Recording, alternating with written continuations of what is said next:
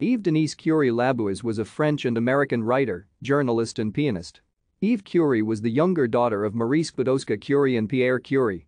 Her sister was Irène Joliot-Curie, and her brother-in-law Frédéric Joliot-Curie.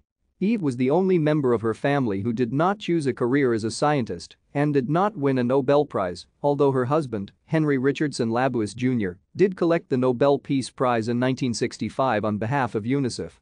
She worked as a journalist and authored her mother's biography Madame Curie and a book of war reportage, Journey Among Warriors. From the 1960s she committed herself to work for UNICEF, providing help to children and mothers in developing countries. Ève Denise Curie was born in Paris, France, on December 6, 1904.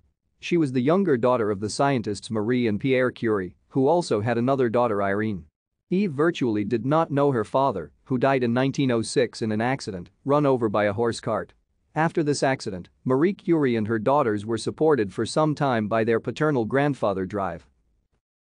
Thank you for watching. Like and subscribe if you would like to view more of our videos. Have a nice day.